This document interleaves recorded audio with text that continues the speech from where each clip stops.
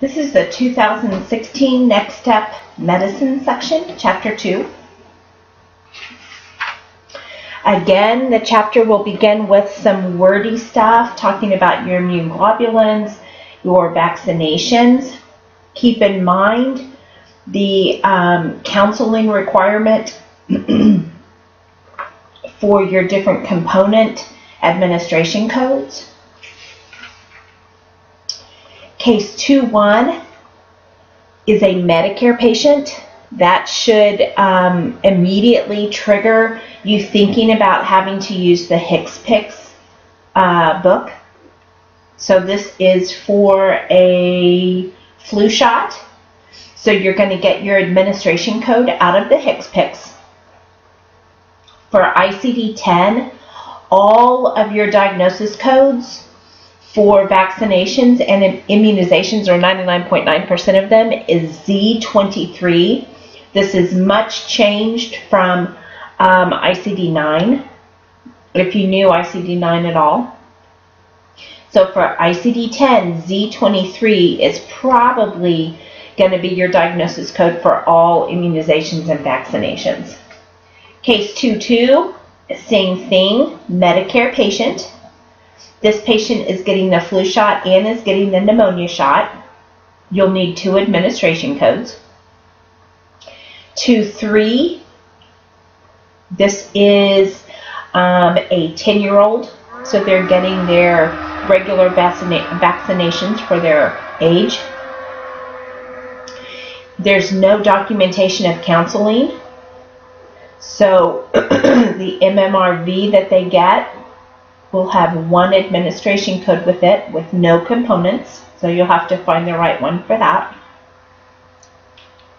Moving into hydration, 2-4. This patient is getting a therapeutic infusion of saline. This is, it's actually dextrose. It's for dehydration. It lasts 50 minutes. You'll need all of that information to plug in. You'll use, excuse me, you'll use your J code to find your, or to document your dextrose, your IV fluid medication. Good wordy stuff regarding your hydration code, your IV codes, hydration and therapeutic, whether they're IV push, injection, or instillation or infusion. 2-5, this is another shot. They're going to get an injection of tetracycline for a respiratory, upper respiratory infection. Pretty straightforward. Make sure you get your tetracycline drug out of the HCPCS because it'll be a J code. Moving into psych, a little bit of wordy stuff. Here is a psych eval. They're also doing some testing. So here's the eval, here's the testing, and then here's the impression. So your evaluation will be 1 code. Your testing, they're copying simple figures, and they're doing a 9-word categorized list, testing that verbal learning, I think is what it's called. So there's 2 testings. That'll make whatever code you come up with times 2. The reason for the psych eval is the patient has like post-concussion syndrome. Now, I do see that this patient is also on the ventilator. So I would add, if the ventilator is current today, I would add the Z99.1 to that. Moving into dialysis. Remember, dialysis is typically billed on a monthly basis. You have dialysis so many times a week for that month. This is a hemodialysis report. Remember, you have 2 kinds of dialysis, peritoneal and hemo. This patient has chronic renal failure / end-stage renal. I would always code it to the end stage. They have had a nephrectomy, so that's going to be a status code for the absence of that kidney. They have diabetic nephropathy, nephro meaning renal or kidney, so disease process of the kidneys because of diabetes. So that's going to be a combo code. They have hypertension. Remember, on any chart that you have hypertension and you have CKD or end-stage renal, you're always going to use that different hypertension code and sequence it first. So you will not use an I-10. You have to use from the I-12 series. They also have multiple electrolyte abnormalities here, and they've got hypothyroid with evidence of taking Synthroid. The rest of this is just kind of words. Okay, so from a CPT standpoint, you need to find your ESRD code. The very first code to sequence is the reason why the patient showed up for medical care or health care in this moment in time, which is for an encounter for dialysis. Would not be end-stage renal first. They showed up for this moment in time for dialysis visit. Then, of course, they're having dialysis because of their end-stage renal. Because they have the hypertension on here, we've got to sequence next. After the encounter for dialysis, we will sequence next the hypertension. Then we will sequence the end-stage renal. That's a guideline rule, how you sequence those. Then we've got to do our diabetes with nephropathy. The rest of these doesn't necessarily matter sequence-wise. I still kind of sequence the most significant or what might still be affecting the care of the patient. Any status codes like this absence of a kidney, I will always sequence last. So I would sequence the diabetes nephropathy. Then you can do these any order: your hyperphosphatemia, your hypocalcemia, your hypothyroidism. That probably needs to kind of be sequenced last, as the hypothyroid really is not impacting any of the kidney stuff, you know. And then do your status, your Z code for that missing kidney. And there's a pretty good discussion here explaining why it's sequenced like it is. I do sequence it just like how they say here, so that's a bonus. Does show, talk a little bit about your peritoneal dialysis. Case 2-8, this is a history and physical exam. History and physical exam, inpatient means they're being admitted into the hospital, just lingo that might be good for you to know. And then it tells you 79-year-old admitted because of acute peritonitis due to the peritoneal dialysis. So this patient has peritonitis because of her peritoneal dialysis, probably the catheter. And again, the clinical impression, acute peritonitis resulting from peritoneal dialysis and end-stage renal due to hypertension. These other diagnoses, I did not see that they were really addressed, nor would they play a role in why she's being admitted. So I didn't mess with coding them. So determine your admit, or you're going into the hospital code level. I would sequence first, and it'll be a T code. This patient has an infection, peritonitis. Itis is an inflammation. Peri is around. Tony or tone is the abdomen, so she's got a abdominal infection in the peritoneal area because of this peritoneal dialysis. So I would find the T code that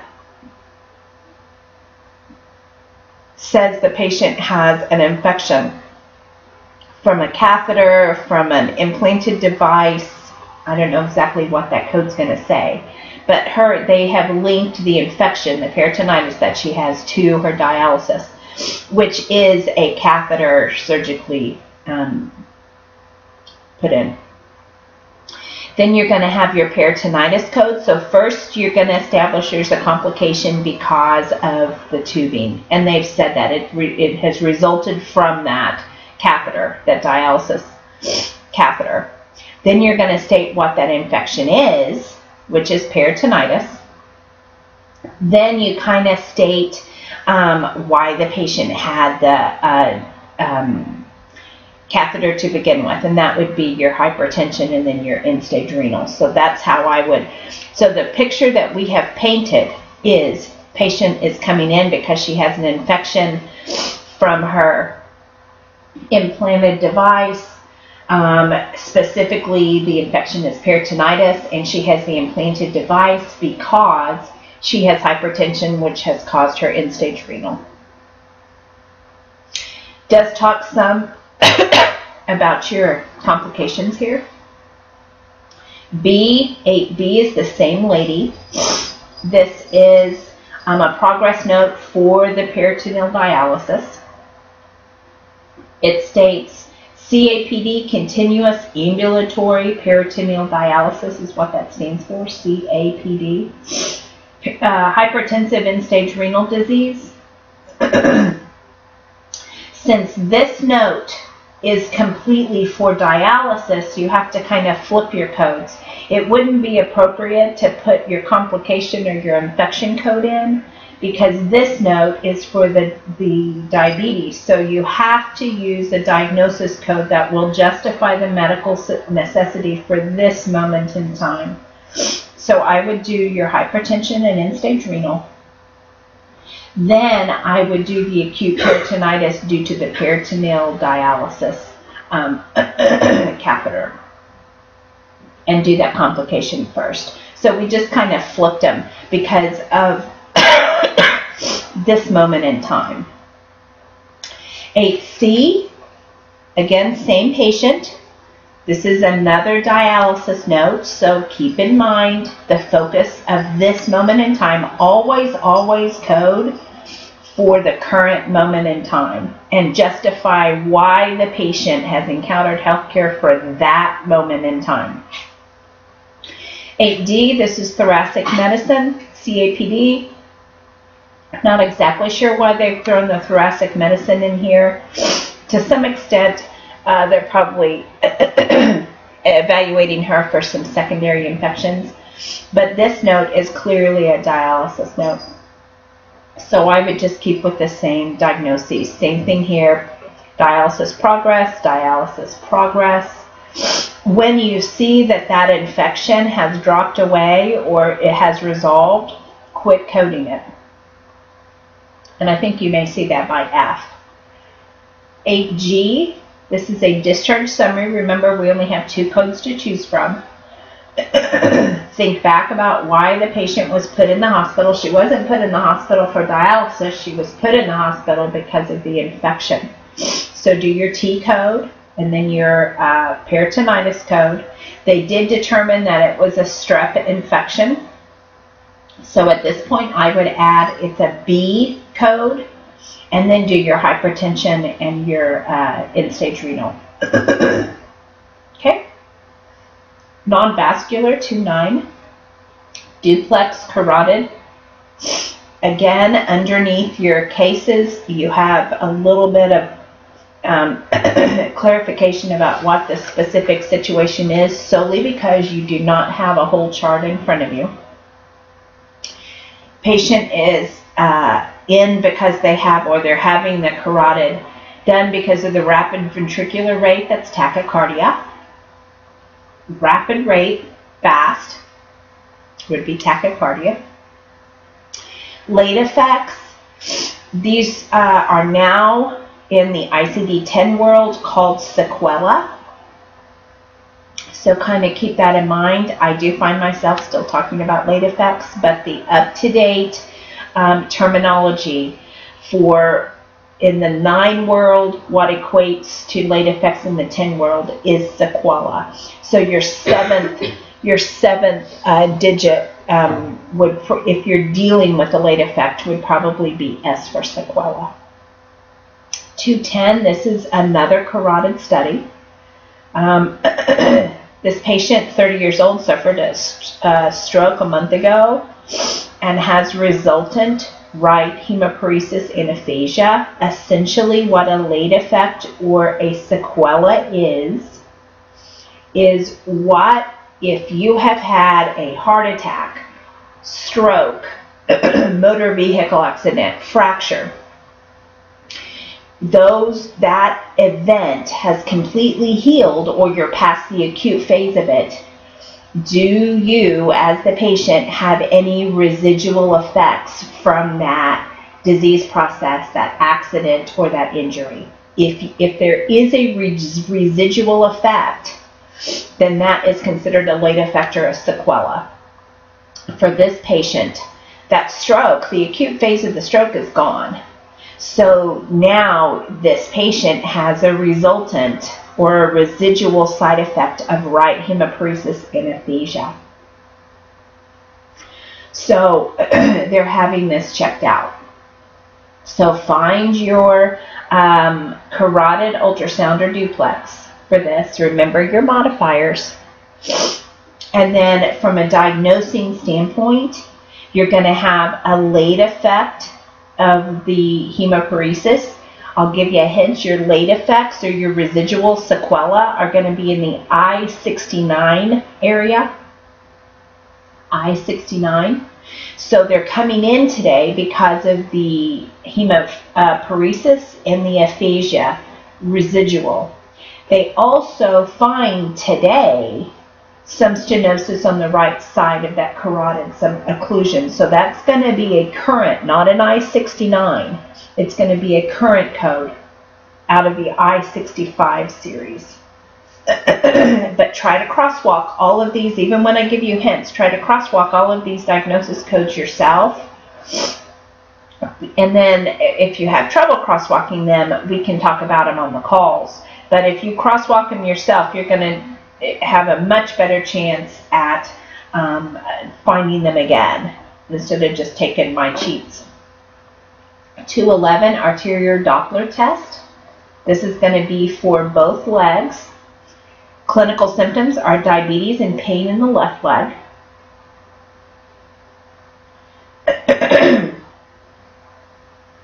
Now, I'll take that back. They only did the left leg here.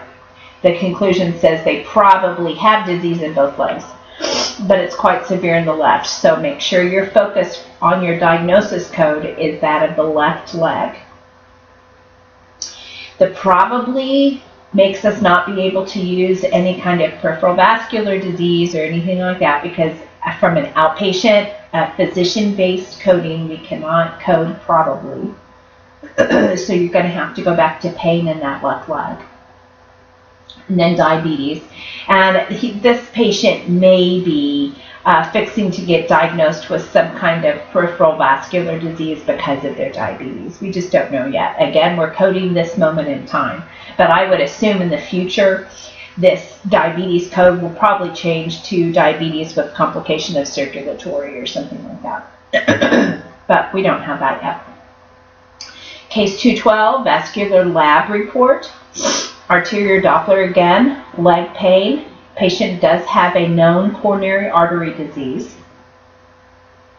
So again, find the right code for your leg, whether it's right or left. And then do your CAD here. Cardioversion, just a little bit of that. This is case 213. This is an electrical cardioversion. Patient has atrial flutter. Another little tidbit, anytime you have a pre-op diagnosis and a post-op diagnosis, always code from the post-op. Pre-op, sometimes they're the same, sometimes they're different. Always code from the post-op.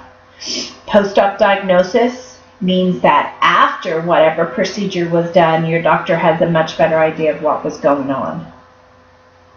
If they're the same, then the doctor had a good guess to begin with. This one's not too hard. Your diagnosis code's your atrial flutter, and then you need your cardioversion from your CPT. Ultrasound, diagnostic ultrasound is this area. This is an ultrasound of the lower extremities. It's going to be bilateral.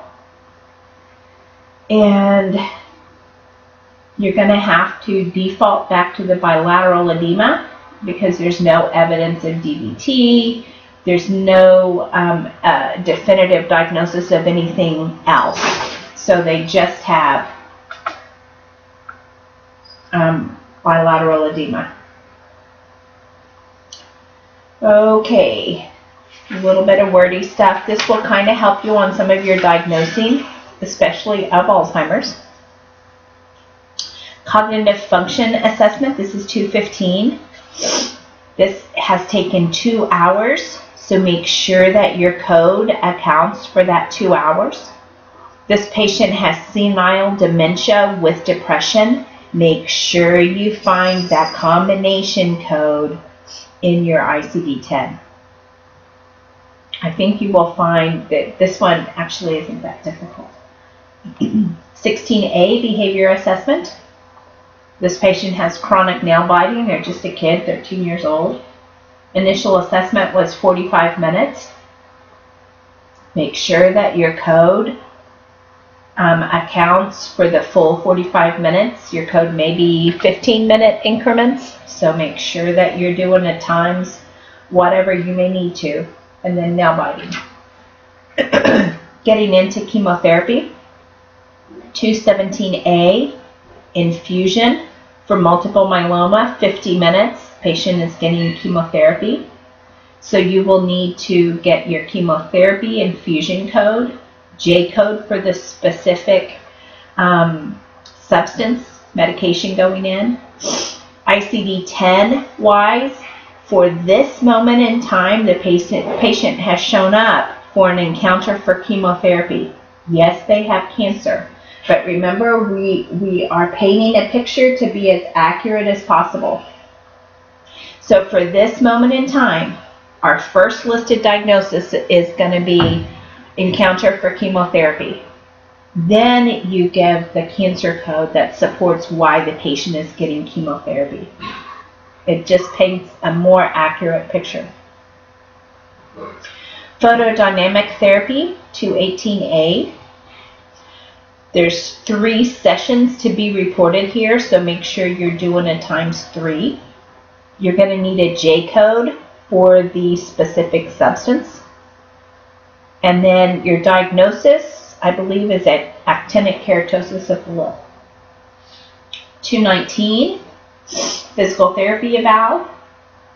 Physical therapy, just like dialysis, just like chemotherapy, when the patient shows up in that moment of time for a therapy, physical therapy, or occupational therapy, speech therapy, whatever it is, your first listed diagnosis code has to be that encounter for the therapy. Then you list why the reasons why the therapy was ordered.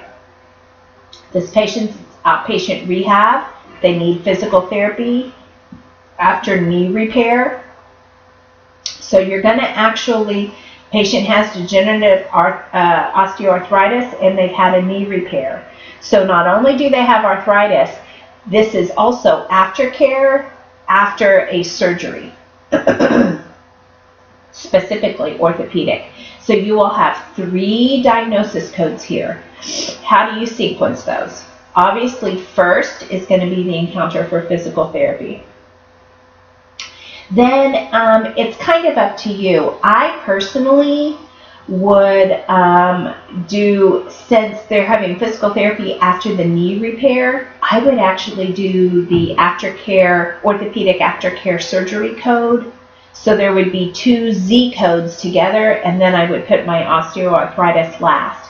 I think the book sequencing has the osteoarthritis and then that aftercare. So as long as you get your first listed okay, you're probably good to go. It's only inpatient that it really matters about your principal diagnosis, your POAs, all of that. There's a real sequencing that could be 10 or 12 codes deep.